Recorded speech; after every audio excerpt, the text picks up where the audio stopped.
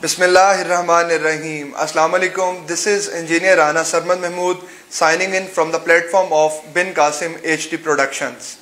A very warm welcome to our viewers. I am hoping आप लोग खैरियत से हैं, एक अच्छी लाइफ गुजार रहे हैं. मैं दुआ गो हूँ आपके लिए, आपके घर वालों के लिए और तमाम इंसानों के लिए, तमाम मुसलमानों के लिए अक्रॉस द वर्ल्ड. अल्लाह पाक सबको अपने हिफ्ज़ व मान में रखे और हर तरह की परेशानियों से महफूज रखे. Coming towards our topic, today we have a very special guest. Mashallah say, I have always listened, I have always studied कि age is just a number. कि जो word है, उम्र है आपकी, वो just एक नंबर या फिगर के तौर पे देखी जाती है. बट अगर बात करें अचीवमेंट्स की तो इंसान के लिए कोई भी उम्र का हिस्सा आपको रोक नहीं सकता. आप कोई कुछ बड़ा करें, वो चाहे आपकी फील्ड से रेलेवेंट हो, आपके इंटरेस्ट से रेलेवेंट हो, वो कुछ भी आप कर सकते हैं. Today we have invited a youngster from Multan. He is youngest ACCA certified. मैं बताता चलूं कि ACCA stands for association of chartered certified accountant. और माशाल्लाह से आपने बहुत कम अरसे में, कम उम्र में आपने ACCA कंप्लीट किया. और इसके साथ साथ from the very start of your ACCA आप माशाल्लाह से अपना बिजनेस भी साथ रन कर रहे हैं और पैरेलली 3 से 4 डिफरेंट चीज़ों को देख रहे हैं. हमारा जो टॉपिक है, what is the scope of ACCA and CA for a youngster after his matriculation और इंटरमीडिएट. कि ACCA और CA की स्कोप पाकिस्तान में क्या है, इसकी जॉब्स कहाँ पे हैं, एप्लीकेशंस क्या हैं, और हमारे कॉमन मैन को समझने के लिए ACCA और CA की डिग्री कितनी इंपॉर्टेंट है. Today we have invited Sheikh Ehtisham Zafar. He is 20 years old and mashallah, as I have discussed before, आप ACCA youngest certified हैं.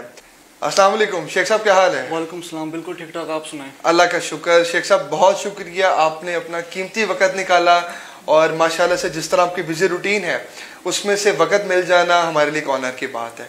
कैसी लाइफ गुजर रही है? बिल्कुल ठीक ठाक. आप सुनाएं? अल्लाह का बहुत करम है.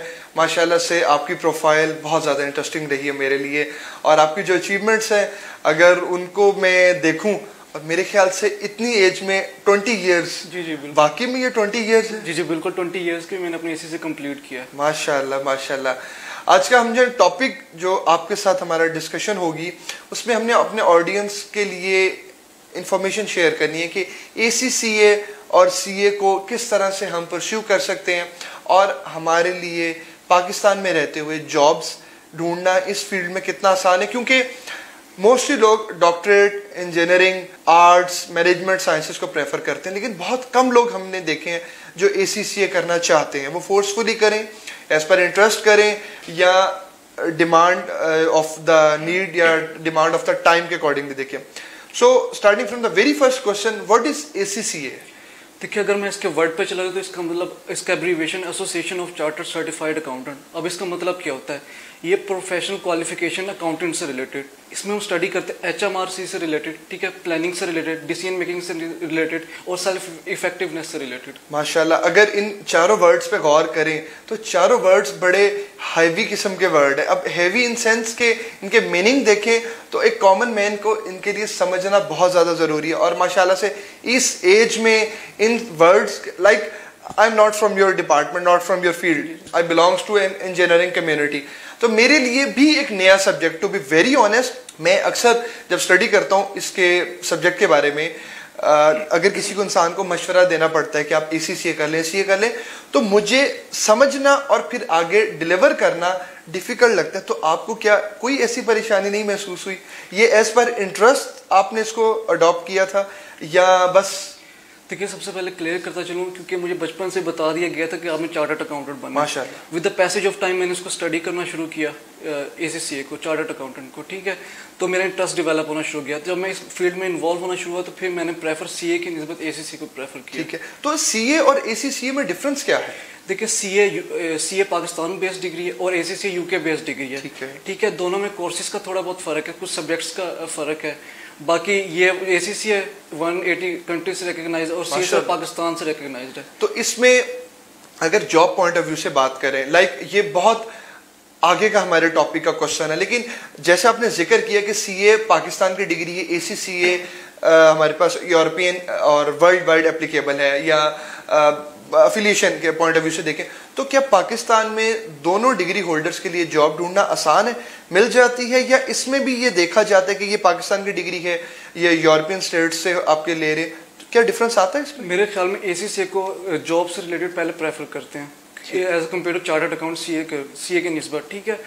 तो जॉब्स मिलना आपके लिए सबसे पहले मैं आपको एक चीज़ क्लियर करता चलूँ कि आपको जॉब तभी मिलती जब तक आप 36 मंथ के इंटर्नशिप ना कर लें। 36 मंथ की आप अगर सिर्फ ACCA के पेपर्स पास करें तो आपको सिर्फ एक ACCA क्वालिफाइड कहलाया जाएगा, ठीक है। और अगर आप इसके 36 मंथ्स की इंटर्नशिप कर लें तो आप ACCA के बाकायदा मेंबर बन जाते हैं। उसके बाद आपको जॉब मिलना बहुत ज़्यादा आसान हो जाती है। माशाल्लाह।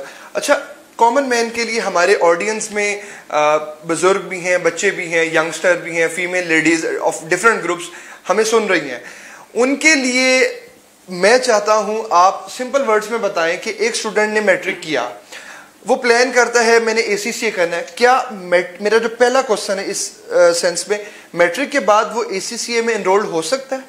ACCA में एंटर होने के ना बहुत से रूट्स हैं। आप इसमें मैट्रिक के बाद एंटर हो सकते हैं, इंटरमीडिएट के बाद एंटर हो सकते हैं, और ग्रेजुएशन के बाद भी हो सकते हैं। आपने कब परस्यू किया? मैंने इंटर के बाद किया था। इसके अंदर मींस आपने FSC प्री इंजीनियरिंग की? जी जी बिल्कुल। अच्छा, तो मैं FSC प्री इंजीनियरिंग के बाद मैं इसके अंदर ACCA के अंदर इन्वॉल्व हूँ। लेकिन क्या होता है जब हम मैट्रिक के बाद इसमें आते हैं, FSC के बाद आते हैं, ग्रेजुएशन के बाद आते हैं, तो पेपर्स की कुछ लेयर्स हैं जो कम ज़्यादा होती रहती हैं। ठीक है। तो इसमें आपको कितना अच्छा लगा इस डिग्री को कंप्लीट करते? जो आपके सब्जेक्ट्स हैं, गालिबन इसको मॉड्यूल्स का नाम दिया जाता है या डिफरेंट स्टेजेस का नाम दिया जाता है, तो ये जितने स्टेजेस थे आपने कितने टाइम में क्लियर किए हैं? देखिए मुझे इसको क्लियर करने में अप्रोक्सीमेटली 3 इयर्स लग गए। माशाल्लाह, मतलब स्टार्टिंग 16.5 में हुई होगी आपकी? 2017 मैंने शुरू किया था और 2020 में मैंने इसको क्लोज कर दिया। माशाल्लाह माशाल्लाह। तो इसमें परेशानी कुछ देखने में आई आपके पास? क्या आपके पास सब्जेक्ट में साउंड होना, किस सब्जेक्ट में साउंड होना जरूरी है? लाइक मैं अपनी बात करूं, आई belongs to engineering community, as I told before, मेरे लिए मैथमेटिक्स में साउंड होना बहुत जरूरी है, कैलकुलेशंस में, और जितने बाकी हमारे साइंस रेलेवेंट सब्जेक्ट हैं। ACCA अगर किसने स्टार्ट करना है तो किन सब्जेक्ट्स में ग्रिप होना जरूरी है? मैंने देखा कि जो बच्चे FSC के बाद आते हैं और as compare to O level A level के बाद आते हैं, तो उनके लिए करना O लेवल A लेवल के लिए बच्चों के अंदर ACCA करना उनके लिए समझना इसकी ज्यादा आसान हो जाता है। आसान हो जाता है। किस तरह? क्या अब माशाल्लाह आपकी बात करें, आपने बहुत अर्लियर लेवल पे डिग्री को कंप्लीट किया है, तो आपको क्या लगता है, आप FSC करके गए हैं, आपके colleagues class fellows A levels O levels करके आए होंगे, तो डिफरेंस कहाँ पे आता है? नॉलेज में, कोर्स आउटलाइन में, या अप्रोच में? मेरे ख्याल में नॉलेज का डिफरेंस आया था, क्योंकि अगर आप O लेवल A लेवल में स्टडी करते हैं तो उसका टोटली टिपिकली फाइनेंशियल बैकग्राउंड होता है, ठीक है। आप फाइनेंशियल अकाउंटेंट से रिलेटेड इसमें पढ़ते हैं। अगर आप FSC में चले हैं तो आप एक मैथमेटिक्स, ठीक है, या आप अगर मेडिकल है तो उसमें आप डॉक्टरी से रिलेटेड पढ़ते हैं। तो मेरे ख्याल में सजेस्ट मैं यही करूंगा कि आप O level A level background के बाद इसमें आए। ठीक है, मतलब एक स्टूडेंट के लिए O लेवल्स A लेवल्स ज्यादा इफेक्टिव है ACCA और CA को परस्यू करना। एक्चुअल में दोनों का टाइम ड्यूरेशन कितना है? ACCA का मिनिमम टाइम कितना है और मैक्सिमम टाइम पीरियड कितना है? ACCA का जो मिनिमम टाइम पीरियड है वो 2.5 ईयर से 3 इयर्स है, और मैक्सिमम टाइम कुछ स्टूडेंट्स ऐसे हैं जो 7 साल भी लगा देते हैं, जो ACCA नहीं कर पाते। तो रीजन? मेरे ख्याल में कि उनका इंटरेस्ट शायद नहीं होता, ठीक है, या उनका वो उसको चीज़ को एक्सेप्ट नहीं कर पाते। क्योंकि मैंने कहा ना कि आपका बैकग्राउंड ऐसा होना चाहिए, अगर आप अकाउंटिंग बॉडी से रिलेटेड हैं तो आपका पीछे बैकग्राउंड वैसा ही होना चाहिए जैसे O लेवल A लेवल। वो स्टूडेंट्स ऐसे हैं जो FA के बाद भी आए थे लेकिन वो ज़्यादा देर सर्वाइव नहीं कर पाते ACCA में। मुझे करेक्ट कीजिएगा अगर मैं गलत हूँ इसमें, मैंने एक जगह पढ़ा था आप इंटर के बाद भी आ सकते हैं, मैट्रिक के बाद भी आ सकते हैं, आप 2 इयर्स ग्रेजुएशन के बाद भी ACCA में एनरोल्ड हो सकते हैं। उसमें एक और बड़ी इंटरेस्टिंग चीज थी, जैसे जैसे आपका लेवल इंक्रीज हो रहा है आपके कोर्सेज की तादाद कम होती जा रही है, इसमें क्या रियलिटी है? और देखिए मैं आपको थोड़ी सी इसके बारे में डिटेल में बताता चलूँ। अगर आप मैट्रिक के बाद इसमें इनरोल होते हैं तो आपको सबसे पहले FD का जिसे फाउंडेशन डिप्लोमा भी कहते हैं तो वो क्लियर करना पड़ता है, जिसके 10 पेपर हैं। अगर आप FSC के बाद आते हैं तो आपके उसमें 3 पेपर की एग्जामिशन मिल जाती है और आपके 7 पेपर रह जाते हैं। और अगर आप BCom के बाद में, ग्रेजुएशन नहीं कह रहा, BCom के बाद अगर आप इसमें इन्वॉल्व होते हैं तो आपके 4 पेपर की एग्जामिशन मिल जाती है। अभी जो हमारी डिस्कशन रही है आपने बड़ा अच्छा ब्रीफ किया और माशाल्लाह से आपने डिग्री कंप्लीट की है, आपका नॉलेज भी है, इंफॉर्मेशन आपको बहुत अच्छी है, you can be a good speaker. मैं जो पर्सनली ऑब्जर्व करता हूँ आप अच्छा डिस्क्राइब कर सकते हैं, अच्छा एक्सप्लेनेशन दे सकते हैं। मैं आपकी प्रोफाइल सोशल मीडिया पे देखता रहता हूँ, सिंगिंग का भी आपको शौक है, पोइट्री भी आप करते हैं, मीनवाइल आप अपना बिजनेस भी देख रहे हैं और माशाल्लाह से मुल्तान के नामी ग्रामी स्कूल्स में आपका स्कूल शामिल है और उनके 4-5 ब्रांचेस आप देख रहे हैं। तो ये किस तरह से मैनेज कर लेते हैं? ये 20 साल में क्या क्या कुछ कर लिया आपने? देखिए, अपने अपने इंटरेस्ट की बात होती है। मैं अगर आपको बताता चलूँ, कोई पोइट्री का शौक तो मुझे बचपन से ही था। I think when I was in training 12-13 कौन सा पोइट पसंद है? बहुत अच्छा। मुझे सबसे ज़्यादा जो पसंद है, कोई ख़ास पोइट नहीं पसंद, लेकिन मैं इलामा इकबाल को मैंने बहुत सुना है, अहमद फराज को बहुत सुना है, और गालिब की तो खैर समझ नहीं आती, बहुत सारे कम लोग ही होंगे। आशिक मिजाजी भी है मेरे ख्याल में नहीं, रोमांटिक बहुत ज़्यादा नहीं। तो ये पोइट्री का, क्योंकि मोस्टली लोगों का ये देखने में आया है कि वो आशिक मिजाज जो होते हैं वो पोइट्री ज़्यादा पसंद नहीं, मैं सूफी पोइट भी लाइक करता हूँ, ठीक है, बाबा बुल्ले शाह हो गए जैसे, ठीक है, वारिस शाह हो गए। तो अपने अपने मूड के ऊपर भी डिपेंड करता है कि जिस टाइम मैनेज हो जाता है सब चीज़ों के लिए। डिग्री भी आपने 2.5 years लमसम 3 में आपने कवर कर ली और माशाल्लाह से आप बिजनेस को भी देख रहे हैं, हॉबीज भी साथ साथ चला रहे हैं, तो परेशानी नहीं होती? मेरे ख्याल में जब मैं ACCA के अंदर एंटर हुआ था ना, तो मुझे वहाँ पे प्रॉपर टाइम टेबल मैनेज करना आ गया था। ये ACCA के स्टूडेंट्स में ये अच्छी चीज़ डेवलप हो जाती है कि उनको प्रॉपर टाइम मैनेज करना आ जाता है। जब मैं ACCA में एंटर हुआ तो with the passage of time मेरे अंदर ये चीज़ एक डेवलप होना शुरू हो गई थी, टाइम टेबल को मैनेज करना। पाकिस्तान में इतने अच्छे लेवल के इंस्टीट्यूट्स हैं जहाँ से हम ACCA और CA की डिग्री को कंटिन्यू कर सकते हैं। Like we are living in Multan में बहुत अच्छे अच्छे इंस्टीट्यूट्स हैं जिनको मैं जानता हूँ पर्सनली, मेरे रिलेटिव्स भी वहाँ पे पढ़ते रहे हैं। तो क्या आप समझते हैं, लाइक यू आर ग्रेजुएट, आप सर्टिफाइड हैं प्रोफेशनल ACCA, आप समझते हैं कि हमारे इदारों का लेवल इतना अच्छा है कि हमारा अच्छा ACCA और CA सर्टिफाइड हमें मिल सकते हैं वहाँ से लोग? मेरे ख्याल में मुल्तान लेवल पे कोई बहुत अच्छा इंस्टीट्यूट नहीं है। एक दो हैं जिनसे अगर मैं अपनी बात करूं तो मैंने स्कैन मुल्तान से अपना ये ACCA कंप्लीट किए, एक दो और भी हैं, लेकिन आपको पता है कि कोर्सेज शुरू होते हैं और जब नहीं कामयाब होते हैं उसे बंद कर दिया जाता है। फैकल्टी का यहाँ पर मुल्तान में बहुत इशू है कि फैकल्टी अगर एज कम्पेयर टू लाहौर किया जाए तो यहाँ पर मुल्तान में कोई ख़ास फैकल्टी नहीं है, लेकिन फिर भी स्टूडेंट्स को बहुत मुश्किलें भी आई हैं और मुझे, अगर मैं अपनी बात करूँ तो मुझे भी बहुत मुश्किलें आई हैं। किन डिपार्टमेंट्स में हमारे पाकिस्तान में गवर्नमेंट सेक्टर में बात करें, प्रोविंशियल फेडरल लेवल पे आ जाए, किन किन डिपार्टमेंट्स में ACCA और CA सर्टिफाइड जो हमारे लोग हैं वो जॉब्स कर सकते हैं? अगर मैंने ACCA के स्टूडेंट्स के अंदर एक नया ट्रेंड देखा कि आप इसके बाद भी आप आर्टिफिशियल इंटेलिजेंस की तरफ मूव कर सकते हैं, ठीक है, आप बैंक्स में जॉब कर सकते हैं, ठीक है, बिग 4 पाकिस्तान की कंपनीज हैं, बल्कि दुनिया की बिग 4 कंपनीज हैं, तो आप वहाँ पे मूव कर सकते हैं। तो अलग अलग इदारे हैं, ठीक है, अलग अलग इंटरेस्ट आपके, तो आप जिस तरह मूव करना चाहें वहाँ पे आप इजीली मूव कर सकते हैं। I would like to share my personal experience with you people के नॉर्मली इंसान जो है सोचता है कि मैं ये करना चाहता हूँ, लेकिन वो उसको कितना प्रॉपरली मैनेज करता है ये बड़ा इंपॉर्टेंट है। वो लाइफ के साथ साथ उनको लेके चल रहा है, वो अपने इंटरेस्ट के साथ लेके चल रहा है, वो वालिदैन के इंटरेस्ट के साथ चल रहा है, ये भी ज़्यादा इंपॉर्टेंट है। बट अगर हम बात करें, हमारे पाकिस्तान में बहुत ऐसे यंगस्टर्स मौजूद हैं जिन्होंने बड़े कम अरसे में अपना नाम बनाया है, चाहे वो मोटिवेशनल स्पीकर हों, चाहे वो कॉर्पोरेट ट्रेनर्स हों, डिफरेंट हमारे सर्टिफाइड है। हमारे पास अल्लाह गरी के रहमत करे अरफा करीम थी, ठीक है, हमारे सॉफ्टवेयर एक्सपर्ट थी, बहुत कम उम्र में उन्होंने अपना नाम बनाया। हमारे पास कई ऐसे बच्चे मौजूद हैं जो कि हमारे मुल्क की शान हैं। तो मेरे ख्याल से अगर आपने टारगेट अपना बना लिया है और आपको पता है कि आपने लाइफ को इस साइड पे लेके चलना है, तो you can easily achieve your task, you can easily achieve your goal. But dedication is the most important thing. If you are dedicated then you can easily achieve your target. Ehtesham की बात करें तो मुझे पर्सनली इनकी profile पढ़ना हर दफ़ा interesting लगता है, क्योंकि मैं खुद फील करता हूं कि एक इंसान अगर लगन और डेडिकेशन मोटिवेशन के साथ रहे तो वो कुछ भी कर सकता है। As doesn't matter, like I have discuss in start कि as is just a number. आप किसी भी उम्र के हिस्से में अपना नाम बना सकते हैं। एहतशाम, मोस्टली हम लोग देखते हैं ACCA CA क्वालिफाइड लोग हमें ऑडिट फर्म्स में, टैक्सेशन वाली साइड पे, हमारे जो जितने प्राइवेट सेक्टर्स हैं, ठीक है, डिफरेंट कंपनीज हैं, वहाँ पे मिलते हैं। उन लोगों से मिलना और उनसे गपशप करना एक अच्छा एक्सपीरियंस रहा है। ये जो ग्रूमिंग आप लोगों को मिलती है, ये इदारे में मिलती है या इस डिग्री की खूबसूरती है कि आप माशाल्लाह से वेल ड्रेसअप होते हैं, बड़े अच्छे वे में आप बात करते हैं, मतलब वाकई में अच्छा लगता है कि किसी क्वालिफाइड बंदे से आप बात करें।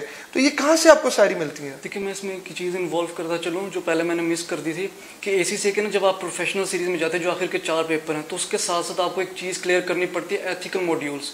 ठीक है, आपको आपको वो करना ज़रूरी हो जाता है। तो वहीं पे हम लोगों की ग्रूमिंग होती है, उसी पेपर्स के दौरान हमें सिखाया जाता है कैसे बोलना है, कैसे प्रेजेंटेशन देनी है, कैसे ड्रेसअप होना है। तो ये चीज़ हमें एथिकल मॉड्यूल में सारा कुछ सिखा दिया जाता है। परफेक्ट। तो आपने भी वहाँ से सीखा या ये आपकी जो एक पर्सनल जो एक इंसान को शौक होता है ना, जो इन सिंपल वर्ड कहते हैं जो शौकीन मिजाज लोग होते हैं, उनको आइडिया होता है कैसे अपने आप को बना के रखना है, कैसे अपने आप को हर चीज़ के अंदर इन रखा हुआ है, तो लाइफ को कैसे, क्योंकि आउटफिट अच्छा होना, सिलेक्शन अच्छी होनी, बाल अच्छे बने होना, ये बहुत मैटर करता है। और इस एज में तो अक्सर लोगों को, बच्चों को तो होश ही नहीं होती अपने आप को, अपने कैरियर को लेके चलने की। और आपने 20 साल की उम्र में माशाल्लाह से जो अपने आप को स्टेबल किया है, इसके पीछे खास राज क्या था? मेरे ख्याल में मेरा ACCA सिलेक्ट कर लेना बहुत अच्छा फैसला रहा है, क्योंकि ये सारा कुछ जो अपने आप को ड्रेसअप करना, बोलने चालने का जो भी तरीका, ठीक है, बैठने का तरीका, जिस तरह का भी मेरा सारा कुछ ACCA के अंदर आके एंटर किया। वरना मैं भी आम लोगों जैसे एक लोग था, इंसान था, मैंने भी सारा कुछ वहीं से सीखा है। पर्सनली अगर हम देखें तो हमें बहुत से इस तरह के लोग मिलेंगे हमारे माशरे में, हमारे नेबरहुड में, हमारे रिलेटिव्स में, लेकिन शायद बहुत कम ऐसे लोग होंगे जो कि शायद इस तरह के प्लेटफॉर्म पे आके अपने आप को प्रेजेंट कर सकते हो। Being an anchor, being a host of this programme, मेरे ख्याल से ये बहुत ज़्यादा इंपॉर्टेंट है कि आप लोग ऐसे लोगों को मोटिवेट करें। ये हमारे मुल्क का असासा है, इन लोगों को आगे आना ज़्यादा इनके लिए ज़रूरी है। हमारे मुल्क को ऐसे नौजवानों की ज़रूरत है जो कि एटलीस्ट अपने आप को भी मनवा सकें और अपने मुल्क के लिए खातिर कुछ बेहतर तरीके से अपने आप को भी प्रेजेंट करें और जिस डिपार्टमेंट में सर्व कर रहे हैं उस डिपार्टमेंट को भी तरक्की की तरफ लेकर जाएं। Ehtisham, concluding our topic today, we have a general discussion with you about ACCA and CA, especially about your achievements, कि आप कैसे एंटर हुए, आपने कैसे फिर इसको परस्यू किया, what are your future goals, आप क्या प्लान कर रहे हैं इस हवाले से? देखिए मैंने कभी भी शुरू से ही मेरा ये प्लान था कि मैं अपना बिजनेस की साइड पर हूँ, मेरे जॉब की साइड पे कोई इंटरेस्ट नहीं था। तो क्योंकि ACCA में आना मेरे लिए फ़ायदेमंद हो गया कि मुझे बिजनेस को डील करना आ गया। ठीक है, तो मैं आगे भी मेरे जो टारगेट्स हैं, वो गोल्स हैं, वो बिजनेस से रिलेटेड ही हैं। तो आपको नहीं लगता कि आपकी डिग्री साइडलाइन हो जाएगी, बिजनेस में आप ज़्यादा डीपली एब्जॉर्ब हो जाएंगे? मैंने आपको बताया ना, ACCA हमें बिजनेस मैनेजमेंट से रिलेटेड बहुत सारे सब्जेक्ट्स देता है, जहाँ पे हम कोचिंग इसी चीज़ की लेते हैं कि हम बिजनेस को कैसे मैनेज करें। ठीक है, ये बेनिफिशियल डिग्री है बहुत एम्प्लॉय और एम्प्लॉयर के लिए। तो मेरा शुरू से एक ट्रेंड था, माइंड था कि मैंने बिजनेस साइड पर आना, तो मेरे लिए बड़े फायदेमंद। Ehtisham, one last message from your side towards our audience, audience को, हमारे यंगस्टर जो देख रहे हैं, आपको सुन रहे हैं, उनके लिए क्या मैसेज देना चाहेंगे? मेरा यही मैसेज है कि वर्क हार्ड। आप ACCA में ऐसे इन्वॉल्व नहीं हो सकते टाइम पास के लिए, या आप एक चेक करने की वे में आप ACCA में एंटर नहीं हो सकते।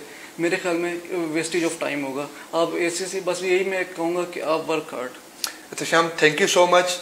मैं आपके लिए दुआगो हूँ, हम सब लोग आपके लिए दुआगो हैं, मैं, मेरी टीम आपके लिए भरपूर दुआगो हैं। अल्लाह पाक आपको मज़ीद तरक्कियाँ दे। ऑडियंस, हमेशा से इंसान की कोशिश रही है तरक्की की तरफ ले जाने की, ग्रोथ के लिए, लेकिन वो तब ही मुमकिन हो सकती है जब उसके पास कोई ना कोई टारगेट सेट हो। टारगेट ओरिएंटेड अगर आप नहीं हैं, आप कभी भी कुछ भी टाइमली अचीव नहीं कर सकते। मायूस इंसान ज़रूर होता है, लेकिन वो मायूसी अगर आपका वीक पॉइंट बन रही है तो इसका मतलब आपने स्ट्रांग होना सीखा ही नहीं है। अप एंड डाउन इंसान की लाइफ में आते हैं और अगर इंसान मायूस हो जाता है, दिल छोड़ जाता है, तो वो कभी भी दोबारा स्टेबल नहीं हो पाता। स्ट्रांग विल के साथ मूव करना और खासकर अपने आप को प्रेजेंट करना, ये ज़्यादा मैटर करता है। अगर इस नौजवान की हम बात कर रहे हैं आज, तो इस तरह के हज़ारों नौजवान हमारे पास मौजूद हैं जिनको शायद मौके नहीं मिल रहे अपने आप को मनवाने के, जिनके पास शायद सहूलियात नहीं है अपने आप को, अपने टैलेंट को सामने लेकर आने के। मैं प्रॉमिस करता हूँ हमारा चैनल आपके लिए हाजिर है।